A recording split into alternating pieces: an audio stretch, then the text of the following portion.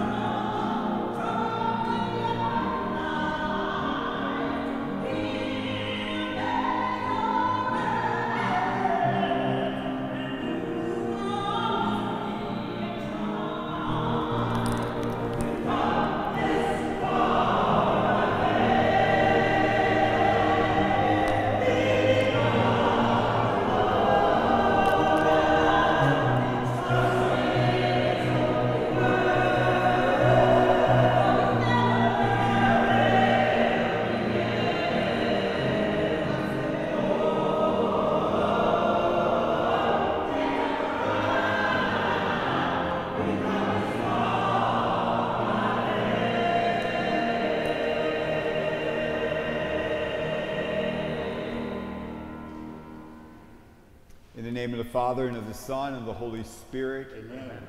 Peace be with you. And with your spirit. It's a great joy to be with all of you this evening, my dear brothers and sisters in Christ, for our prayer service, and certainly welcome all those who are joining us via the live stream. Let us pray.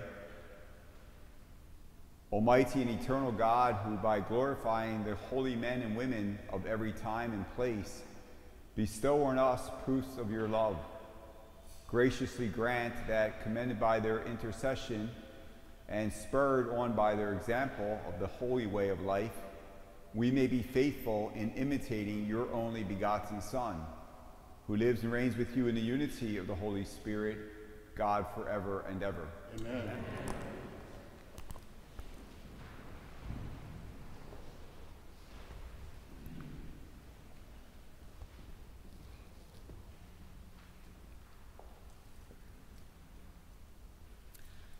A reading from the first letter of St. John. Beloved, we love God because he first loved us. If anyone says, I love God, but hates his brother, he is a liar. For whoever does not love a brother whom he has seen cannot love God, whom he has not seen. This is the commandment we have from him. Whoever loves God must also love his brother. Everyone who believes that Jesus is the Christ is begotten by God. And everyone who loves the Father loves also the one begotten by him. In this way, we know that we love the children of God, when we love God and obey his commandments. For the love of God is this, that we keep his commandments, and his commandments are not burdensome. For whoever is begotten by God conquers the world, and the victory that conquers the world is our faith. The word of the Lord. Thanks be to God.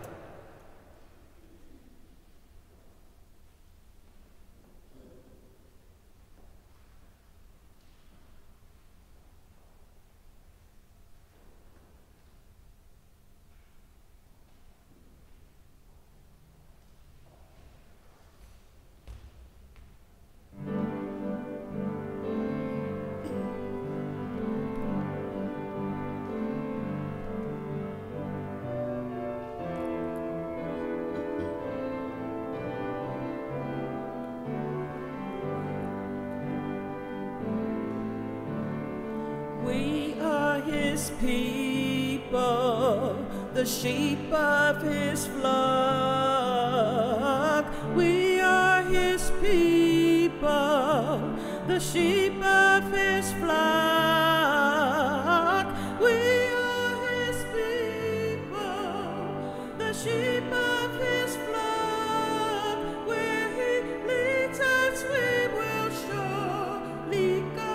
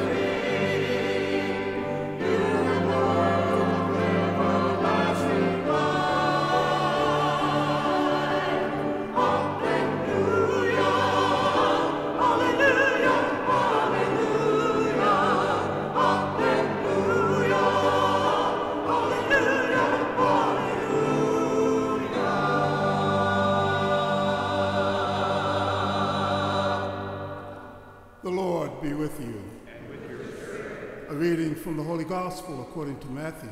Glory to you, Lord. When the Pharisees heard that Jesus had silenced the Sadducees, they gathered together, and one of them, a scholar of the law, tested him by asking, "Teacher, which commandment in the law is the greatest?" He said to him, "You shall love the Lord your God with all your heart, with all your soul, and with all your mind. This is the greatest and the first commandment. The second is like it. You shall love your neighbor as yourself. The whole law and the prophets depend on these two commandments." The Gospel of the Lord. Praise to you, Lord Jesus Christ.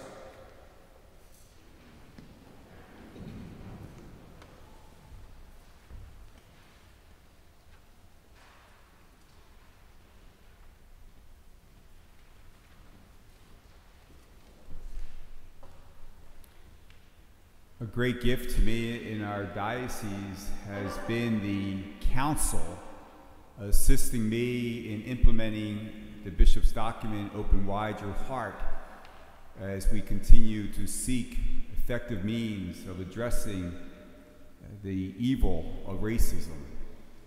And it really was from the members of this committee that this idea came forth, that we would have a night like tonight, a prayer service, to highlight the diversity of the communion of saints, to lift up those men and women who are an example for all of us. And I'm so grateful to the members of the council for your ongoing work, collaboration, and consultation. It has been a very exciting week in the Diocese of Arlington, beginning just last Saturday with our diocesan pilgrimage to the Basilica Shrine of the Immaculate Conception. I still have chills walking out and seeing that basilica filled with people from our diocese for the celebration of Mass, of all ages, of all backgrounds and cultures, reflecting our unity as the body of Christ, as members of God's holy family. And then on Monday with the Universal Church, we celebrated All Saints, those men and women who are that inspiration, that example for us, in whose footsteps we must walk. And then the next day, being in a cemetery, celebrating Mass on All Souls, being reminded that one day we will all die. And so we must continue this earthly pilgrimage with our eyes always fixed above, because the destination we all long for, we all hope for, is life with God, forever in heaven. And we sure have to help each other get there. And that brings us to this evening, during Black Catholic History Month, celebrating the diversity of the communion of saints. Like all of you, I'm looking forward, after this reflection, of hearing the stories, more about the life and the example of the saints whose memory we recall this evening, and the soon-to-be saints, the servants of God and the venerable. They are our powerful intercessors. They help to show us the way to heaven and teach us how to become a saint. Thank you all who will be sharing their stories with us this evening. As many of you know, we have implemented within our diocese a 5-year strategic plan. And members of the Council on Racism have made sure that within that strategic plan, there are some essential goals. And I would just like to highlight 2 of them for you this evening.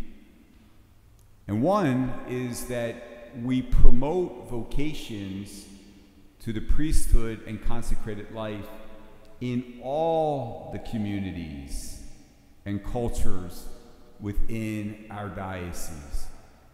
We have to do a better job at that. And tonight helps. I'm thinking of some young black Catholics who may be discerning God's will, maybe even to become a priest or consecrated religious. And I'm praying real hard tonight that as they hear the stories of the saints in this booklet, that maybe that's exactly what they needed. And that's how God will speak to them, to say yes to his call, to realize it is possible to give your whole life in service to the Lord and his church with courage and in all faithfulness. The second goal that our council wanted to make sure was within our strategic plan was celebrate ethnic richness with more engagement across all communities. And that's what tonight is all about. The saints we honor tonight are not just for those who are here or those on live stream or black Catholics in our diocese. It's for all of us. And that's why I think tonight is so beautiful. We're celebrating the unity, the universality of the one holy and Catholic and Apostolic Church. So what we have done this past week and what we do tonight reminds us of some essential truths. Right now, we are on an earthly pilgrimage and journey.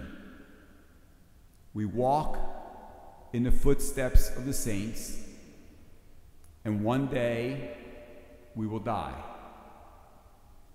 And on that day, we will be held accountable to the mandate we heard proclaimed in tonight's readings regarding love of God and love of neighbor.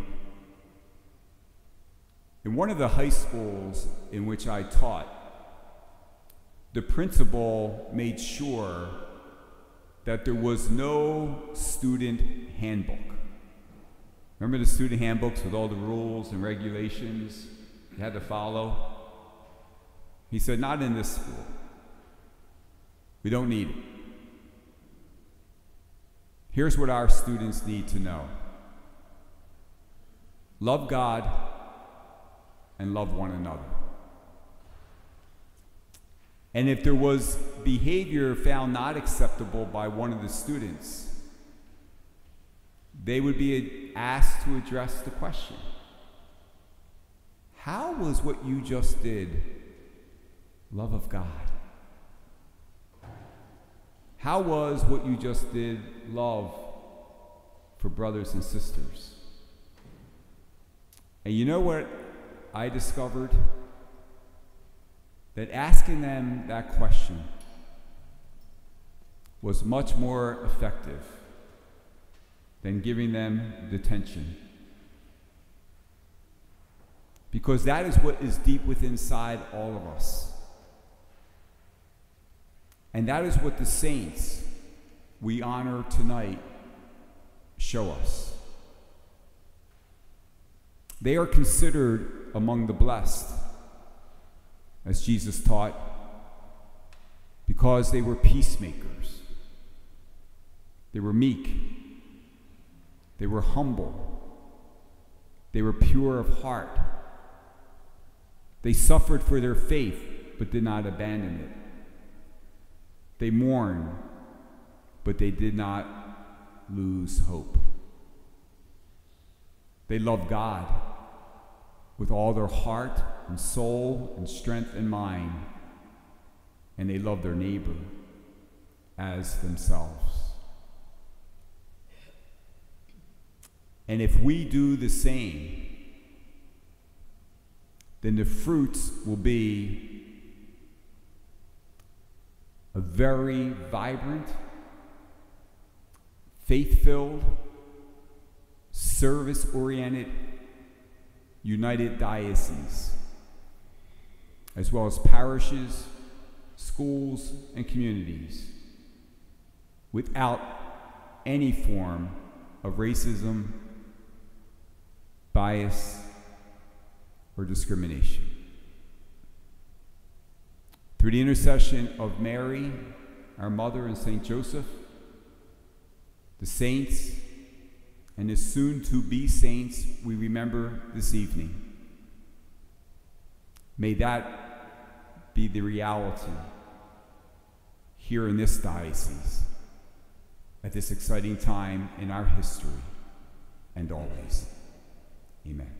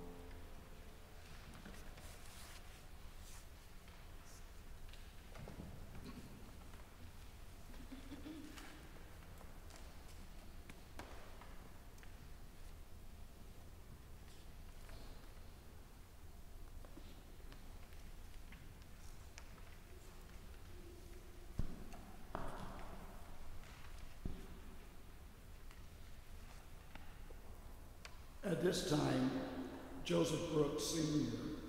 from St. Joseph's Parish in Alexandria, Virginia, will do a presentation on St. Peter Claver and also the Knights of Peter Claver and the Ladies Auxiliary.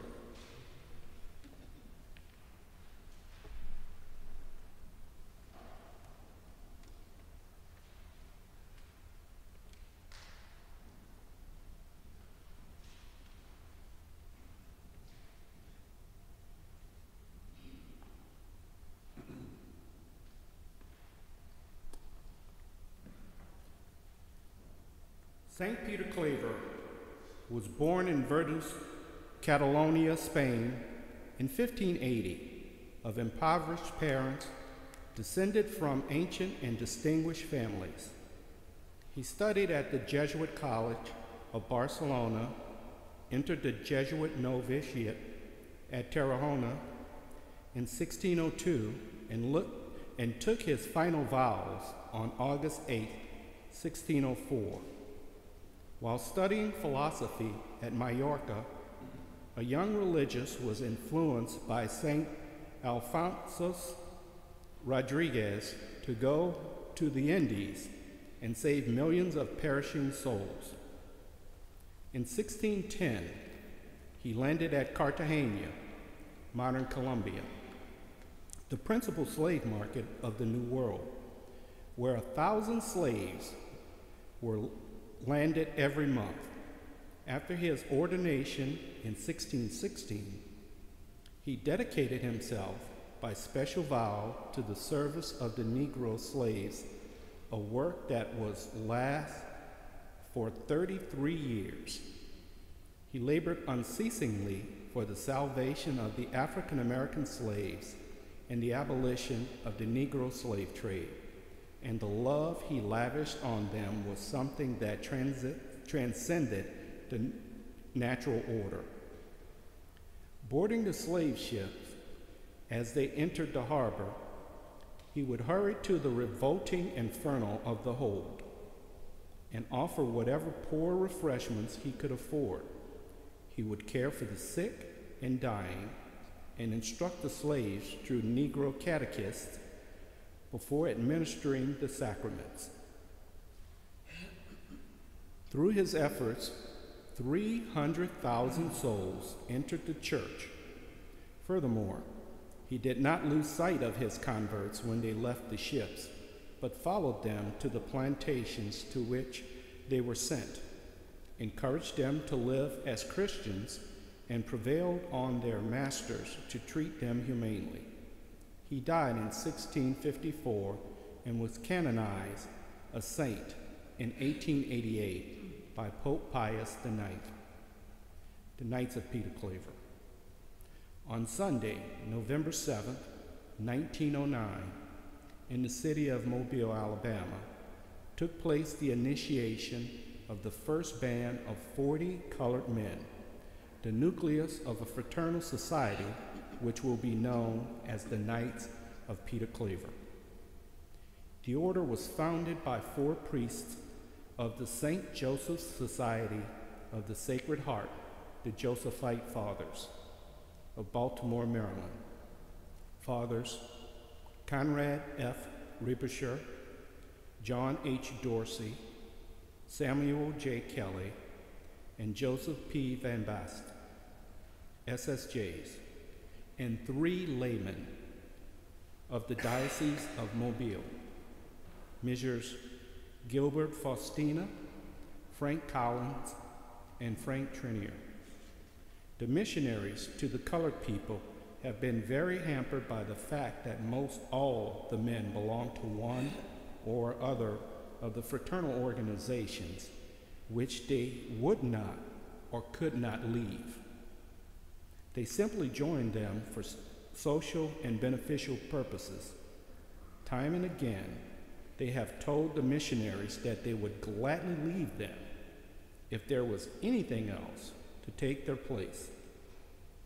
These other fraternal organizations were not Catholic, and fearful they might lose these men to other faiths, moved them to form a fraternal society for colored people, which has grown into the largest predominantly African American Catholic lay organization in the world.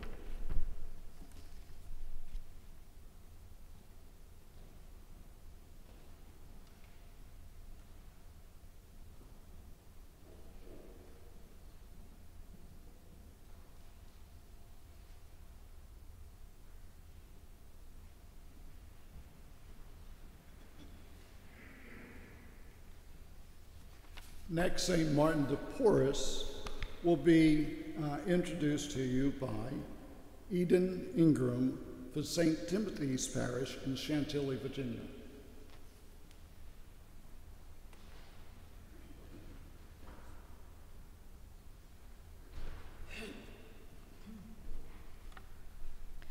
St. Martin de Porres, whose feast day was this past Wednesday, provides us a perfect example of someone who does good no matter what happens to him. His mother was an African or Indian from Panama and a former slave. His father was a Spanish soldier and nobleman, so people made fun of Martin because he came from two different races. What did Martin do? He blessed his enemies. He did good to those who laughed at him. Was this easy? No, but Martin simply loved to do good. Martin was born in Lima, Peru in 1579. His father left his family when Martin was only 8 years old. This left Martin and his baby sister and their mother very poor, but Martin still gave away whatever he could to other hungry and poor people. When he was 12, Martin went to work for a barber. He learned to cut hair and to heal wounds. Later, Martin wanted to join the Dominicans in their work. He was allowed to work with them as a servant who swept floors and answered the door. At the time, the law in Peru did not allow persons of other races or mixed race to enter religious life. Finally, his years of good work and miraculous cures led the Dominicans to allow him to become a lay brother, but even some of his fellow Dominicans still scorned him. He eventually founded orphanages for homeless children and cared for lonely African slaves who had been forced to come to Lima. He gave shirts to those who had no clothes, bread to those who had no food, and shelter to those who had no homes. St. Rose of Lima was one of St. Martin's closest friends. One day, he found on the street a poor Indian bleeding to death from a dagger wound and took him to his own room until he could transport him to his sister's hospice. The prior, when he heard of this, reprimanded him for disobedience. He was extremely edified, however, by his reply, "Forgive my error and please instruct me, for I did not know that the precept of obedience took precedence over that of charity." The prior gave him liberty thereafter to follow his inspirations in the exercise of mercy. St. Martin was a friend of both St. Juan Macias, a fellow Dominican lay brother, and St. Rose of Lima, a lay Dominican. By the time he died on November 3rd, 1639, he had won the affection and respect of many of his fellow Dominicans, as well as a host of people outside the priory. Word of his miracles had made him known as a saint throughout the region. As his body was displayed to allow the people of the city to pay their respects, each person snipped a tiny piece of his habit to keep as a relic. It is said that 3 habits were taken from the body. His body was then interred in the grounds of the monastery. After St.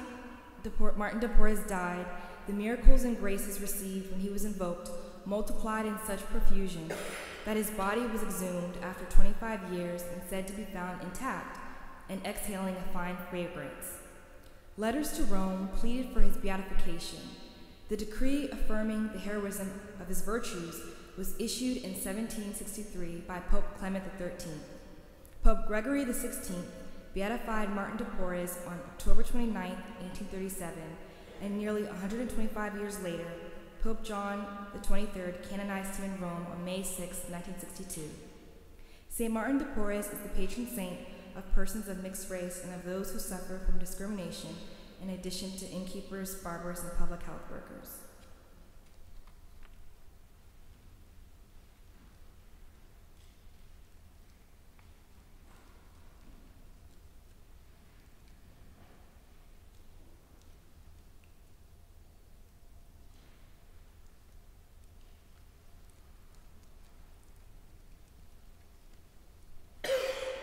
St. Katherine Drexel will be presented by Rebecca McCullers from the Basilica of St. Mary's in Alexandria, Virginia.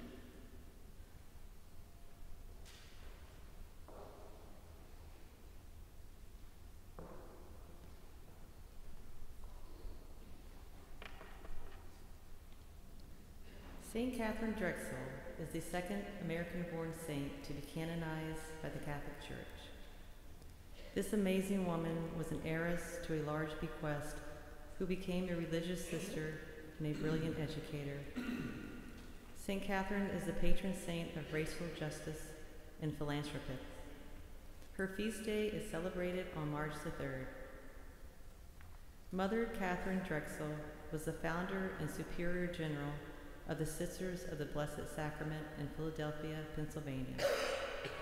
She devoted her life and resources to the support of Black and Indian missions in the South and West.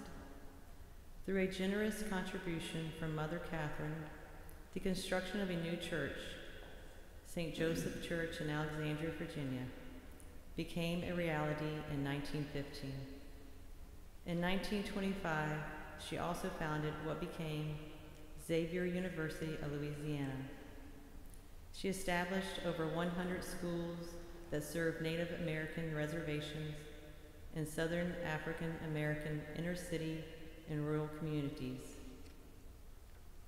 The sisters never wavered in their mission, even when they were threatened by bodily harm and their buildings were vandalized. St. John Paul II canonized Katherine Drexel in 2000. In his homily during the canonization mass, he said, quote, "She taught a spirituality based on prayerful union with the Eucharistic Lord and zealous service of the poor and the victims of racial discrimination. Her apostolate helped to bring about a growing awareness of the need to combat all forms of racism through education and social services. Katherine Drexel is an excellent example of that practical charity and generous solidarity with the less fortunate, which has long been the distinguishing mark of American Catholics," end quote. The St. Katherine Drexel Society at the Basilica of St. Mary in Alexandria, Virginia, was founded in June of 2020. The Society prays for the healing of our nation, especially for the healing of historical wounds inflicted by slavery that continue to affect our populace today.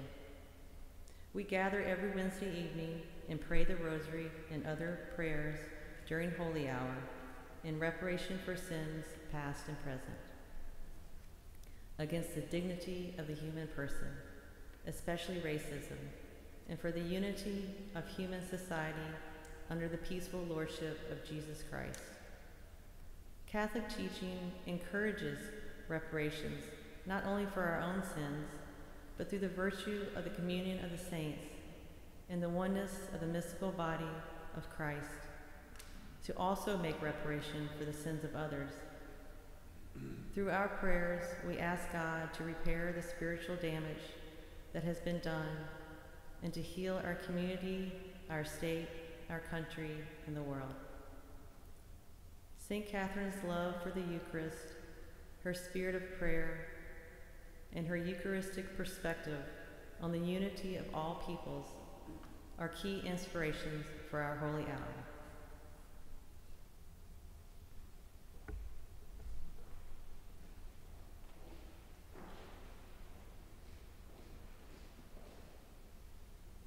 Please stand. Let us pray.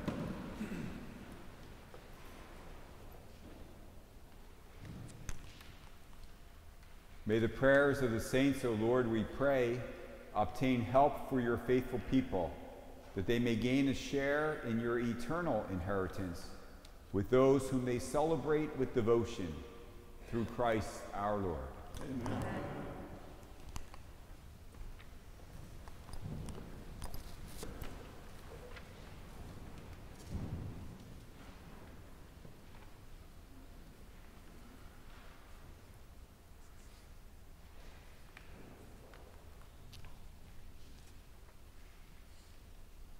Venerable Pierre Toussaint will be introduced by John Williams from Christ the Redeemer in Sterling, Virginia.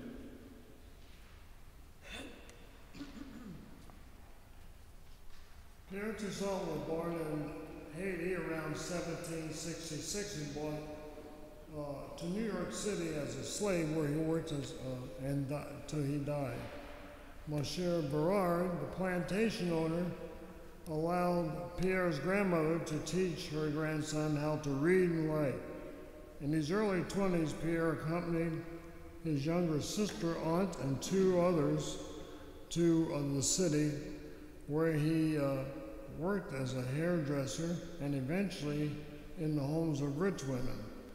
When his master died, Pierre supported his master's widow and the other slaves himself. He was freed shortly before the widow's death in 1807. 4 years later, he married Marie Rose Juliette, whose freedom he had purchased. They later adopted Euphemie, his orphan niece. Both preceded him in death. During his lifetime, Toussaint enjoyed a reputation of an exceptionally devout and charitable person. Every day he attended the 6 a.m. Mass in St. Peter's Church, where he was a pew holder for many years. He also raised funds to build the original St. Patrick's Cathedral and St. Vincent de Paul Church in New York. Pierre donated to various charities, generously assisting blacks and whites in need. He and his wife opened their home to orphans and educated them. The couple went into neighborhoods devastated by fever and plague, where everyone else was too frightened to go, and nursed abandoned people who were suffering from yellow fever. Perhaps his favorite charity was the Roman Catholic St. Peter's Orphan Asylum, started by his friend, Mother Elizabeth Ann Seton, that he often visited. Urged to retire and enjoy the wealth he had accumulated, Pierre responded, "I have enough for myself. But if I stop working, I will not have enough for the others."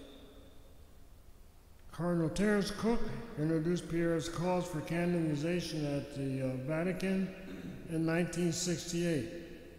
In December 1989, the late Cardinal O'Connor had the remains of Pierre Toussaint transferred from Lower Manhattan to St. Patrick's Cathedral in Midtown, where he was buried as the only layperson alongside the former Cardinal Archbishops of New York City.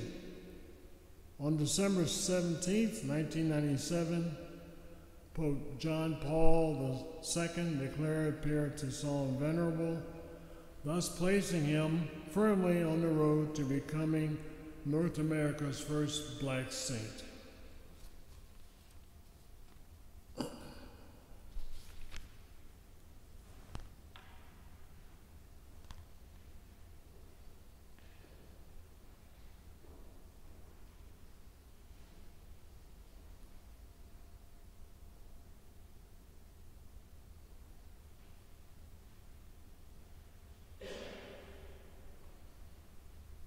Venerable Mother Henriette Delille will be presented by Tom Castillo from St. John Newman's Parish in Ruston, Virginia.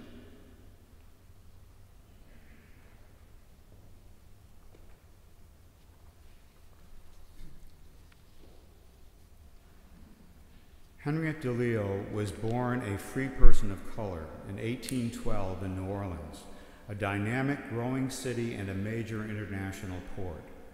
By the early 1840s, its population totaled 350,000, and fully half, 175,000, were slaves and free persons of color.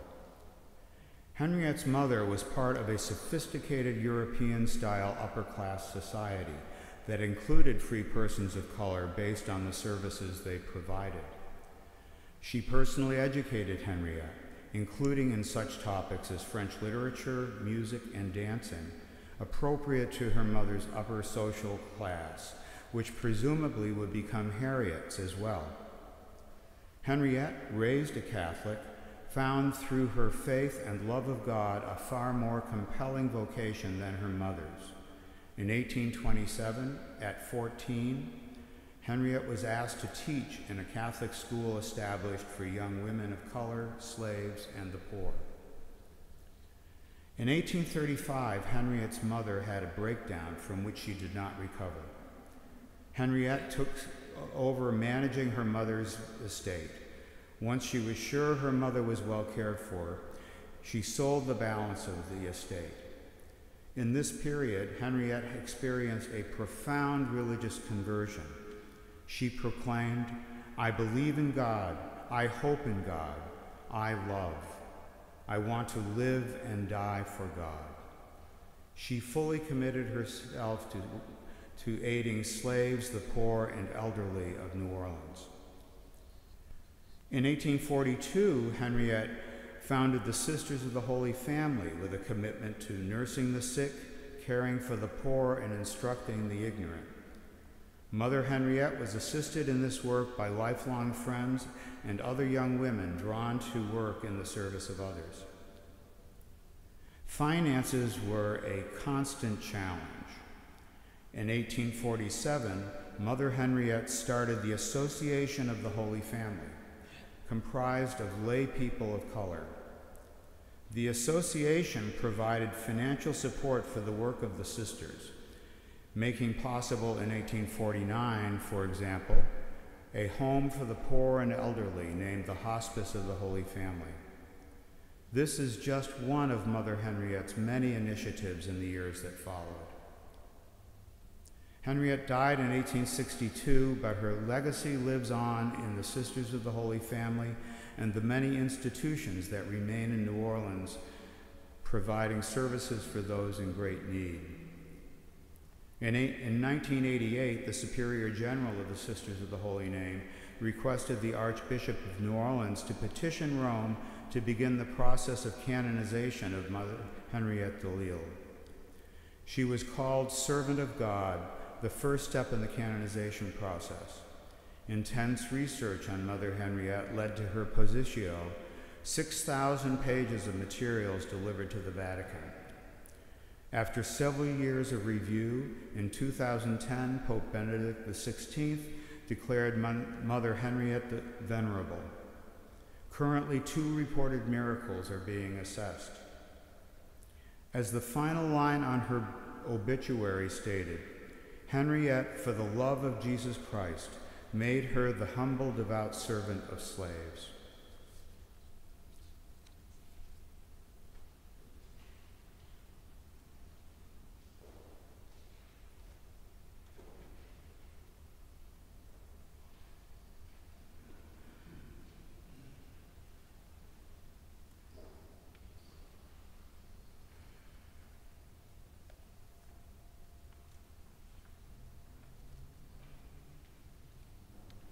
Next, we'll have Venerable Father Augustus Tolton, presented by Nate Tyner of the St. Joseph Seminary, Washington, D.C.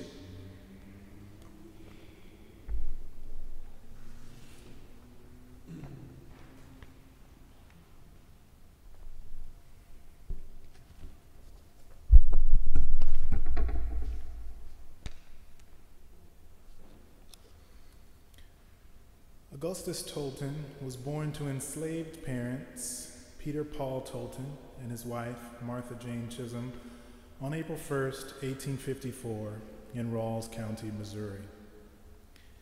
With the outbreak of the Civil War 7 years later, Peter hoped to gain freedom for his family and escaped to the North, where he served in the Union Army. He was one of the 180,000 African Americans killed in that war. His widow, Martha, decided she would see her husband's quest for freedom realized in his children. After a harrowing crossing of the Mississippi River, they entered Illinois and settled in the small town of Quincy. When her children attempted to attend Catholic school there, local white parents were not happy. To avoid a messy situation, the School Sisters of Notre Dame decided to tutor the Tolton children privately. As Augustus grew older, he began displaying an interest in the priesthood. His parish priests, Father McGurr and Richard, encouraged the young man in his aspiration and tried, without success, to enroll him in several diocesan seminaries, all of which refused him entry on the grounds of his being black. If the seminaries would not have him, the two determined priests would begin Augustus's education in theology themselves. And so they did. Finally, in 1878, the Franciscan College in Quincy accepted him, and 2 years later, he was enrolled at the College of the Propaganda Fidei in Rome. After completing his courses there, Augustus Tolton was ordained on April 24, 1886, becoming the first openly black priest in U.S. history. His first assignment was at St. Joseph's Church in his hometown of Quincy, where he served for 2 years and gained enormous respect from many of the German and Irish parishioners there. He was later given a parish on the south side of the city, St. Augustine's Church, which would later become St. Monica's in Chicago. This would be Father Tolton's parish for the rest of his life, and it also became the center from which he ministered to all the black Catholics of Chicago. He also addressed the first Catholic Colored Congress in Washington, D.C., organized by Daniel Rudd in 1889. On February 24, 2011, Chicago's Cardinal Francis George officially began the formal introduction of the cause for Tolton's sainthood, by which he received the title Servant of God. Joining Chicago in that cause are the dioceses of Springfield, in which Tolton's hometown is located, and Jefferson City, where Tolton's family was enslaved. On June 12, 2019, Pope Francis authorized the promulgation of a decree of heroic virtue, advancing Tolton's cause further. Thus, he was granted the title Venerable, which he retains to the present day. The last stage before canonization, should a miracle be approved, is beatification.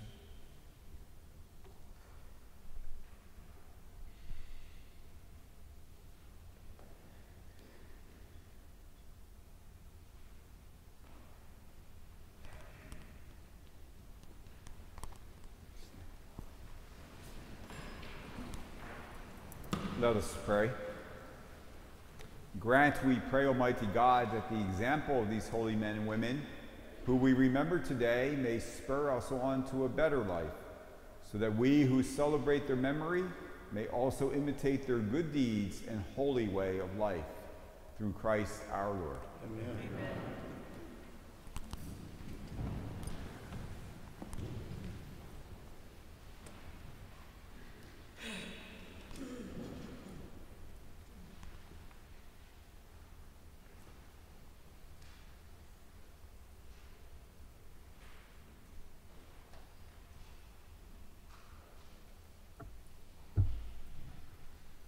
Servant of God, Mother Mary Lange, will be presented by Beverly Thornton of St. Joseph Parish in Alexandria, Virginia.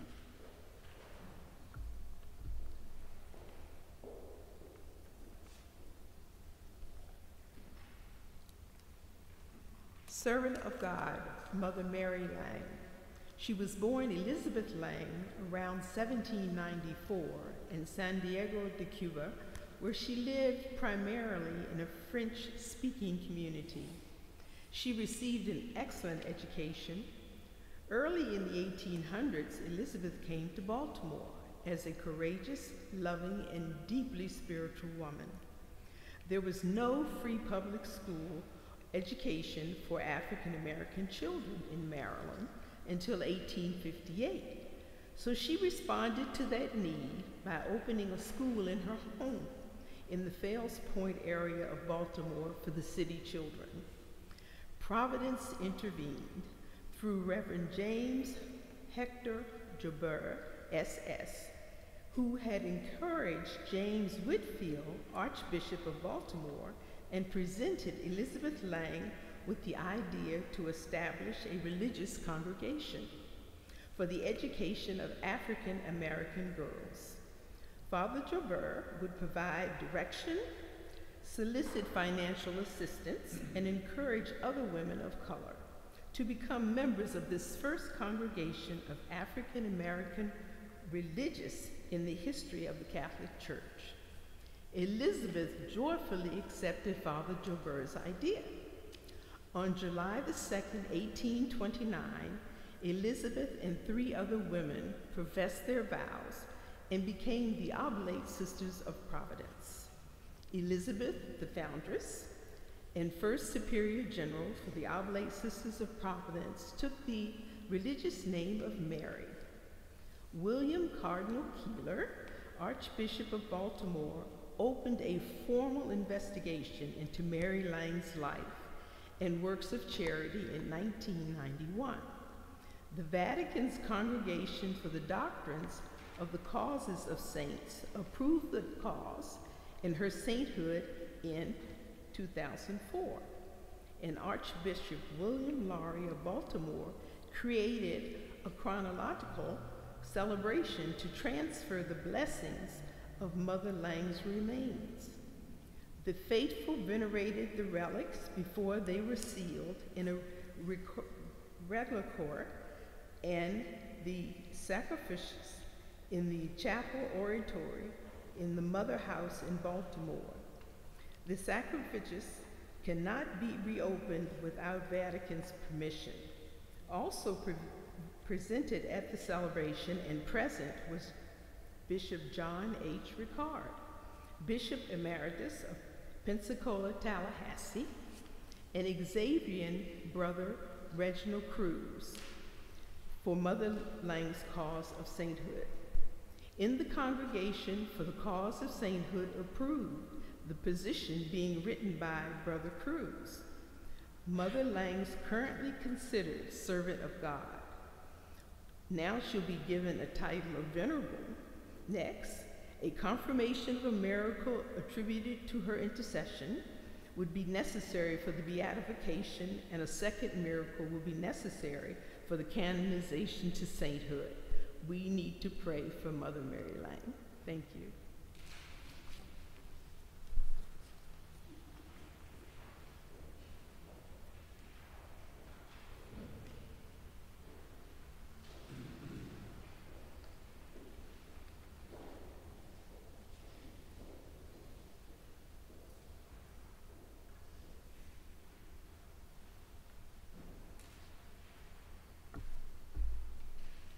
Servant of God, Sister Julia Greeley, will be presented by Beverly Carroll of Holy Family Parish, Dale City, Virginia.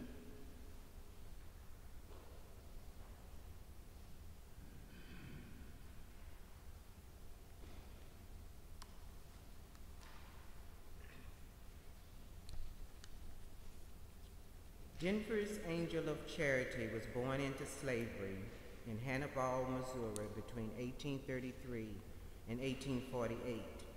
As a young child, Julia's right eye was destroyed by a cruel slave master's whip.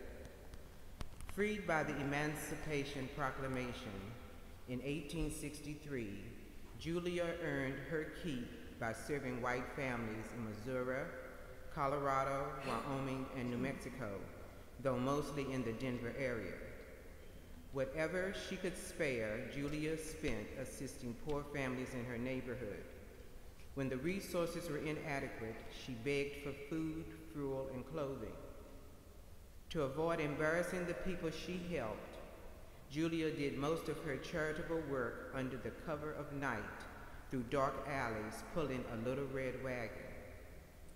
Julia entered the Catholic Church at Sacred Heart Parish in Denver in 1880.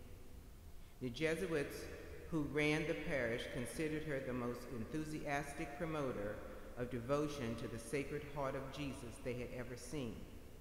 Every month, she visited on foot every fire station in Denver and delivered the Messenger of the Sacred Heart and other Catholic literature of the Sacred Heart League to the firemen, Catholics, and non-Catholics alike. There was no one in the area that did not know old Julia. No other Denverite had equaled her record in distributing her leaflets. Just like clockwork, she got at least 50 subscriptions and sold almost 200 almanacs every year.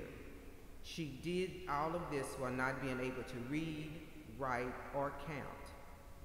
After her conversion, Julia Greeley attended the old cathedral on Stout Street and is remembered by pioneer Catholics as a familiar figure. She was also identified with the Sacred Heart Parish ever since its establishment in 1879, and no other layman has worked harder from that day for the upbuilding of the church. She was a daily communicant practically ever since her conversion. Her priest stated she was charitable to an astonishing degree, and her devotion to the Sacred Heart, the Blessed Virgin, and the Blessed Sacrament was marvelous. She never ate any breakfast, except when she was going to do heavy work and it was necessary to have substance. This fasting was a religious act and was not caused by her poverty, because her friends would have gladly given her a meal. She was asked many times by Father MacDonald whether she had eaten breakfast and replied, "My communion is my breakfast." She joined the Blessed Secular Franciscan Order in 1901 and was active in it till her death at age 85 in 1918. To the present day, many people have been asking that her cause be considered for canonization, a request which was finally granted in the fall of 2016. As part of the cause for canonization, Julia's mortal remains were transferred to Denver's Cathedral Basilica of the Immaculate Conception on June the 7th, 2017.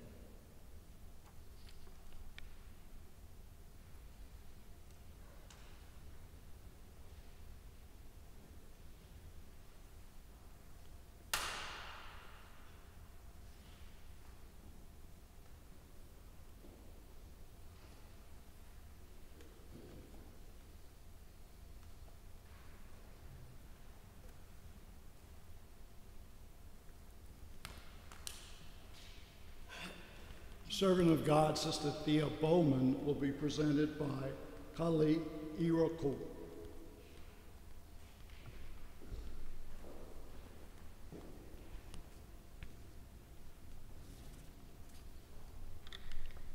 The granddaughter of slaves, Sister Thea Bowman was the only African American member of the Franciscan Sisters of Perpetual Adoration, and she transcended racism to leave a lasting mark on U.S. Catholic life in the late 20th century. Sister Thea Bowman was a self-proclaimed old folks child. Bowman was the only child born to middle-aged parents, Dr. Theon Bowman, a physician, and Mary Esther Bowman, a teacher. At birth, she was given the name Bertha Elizabeth Bowman. She was born in 1937 and reared in Canton, Mississippi. As a child, she converted to Catholicism through the inspiration of Julia, Franciscan Sisters of Perpetual Adoration, and the missionary servants of the Most Holy Trinity, who were her teachers and pastors at Holy Child Jesus Church and School in Canton. Sister Bowman died of cancer on March 30th, 1990, at age 52. Many people considered her a religious sister, undeniably close to God, and who lovingly invited others to encounter the presence of God in their lives. She is acclaimed as a holy woman in the hearts of those who knew and loved her, and continue to seek her intercession for guidance and healing. Servant of God, Sister Thea Bowman left an indelible mark on her community and on her church. She lovingly taught young people about the joy of being Christian. She challenged her church to accept her fully as Black and fully Catholic. She embraced her suffering with a willing spirit, and she called all to a living faith. At their annual fall plenary assembly in Baltimore, Maryland, the U.S. bishops participated in a consultation on the cause for sainthood of the servant of God, Sister Thea Bowman. Bishop Robert P. Delille, chairman of the Committee on Canonical Affairs and Church Governance, and Bishop Joseph R. Kopaz, Bishop of Jackson, Mississippi, the petitioner of the cause, facilitated the discussion. By a voice vote, the bishops indicated unanimous support for the advancement of the cause on the diocesan level.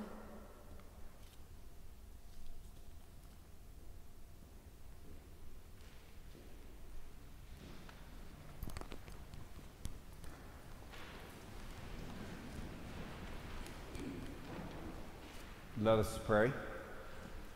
O God, by whose gift your servants persevered in imitating Christ, grant us through their example and prayers that faithfully walking in our own vocation, we may reach the perfection you have set before us in your Son, who lives and reigns forever and ever. Amen.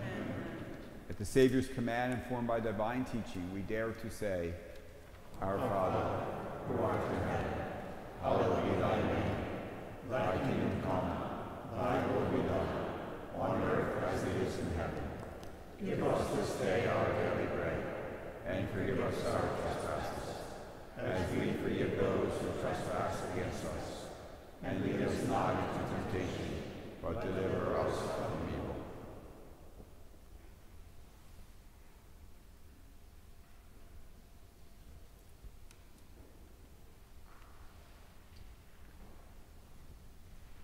At this time, I would like to thank Bishop Burbidge and the entire diocesan staff for allowing us and inviting us to share the stories of each of the saints that we presented tonight, as well as the 6 holy people on the pathway to sainthood within the United States. I would also like to thank all of the presenters that worked hard to put this together and provide their presentations tonight. And of course, Eugene and the choir that sang so beautifully tonight, we would like to thank them as well. I would like to also remind you or to tell you that the next event that we will have is an event in January in celebration of Dr. Martin Luther King's feast day. Also, later in the year of 2022, we will have another activity for Black History Month in November, either the 1st or 2nd Saturday of November. Details will follow later. We also would like to invite you for refreshments downstairs after the bishop's final remarks. There's plenty of food. Please, please eat plenty, plenty, plenty. And thank you. I join in offering my thanks to all who helped to plan this prayer service today. Beautiful celebration.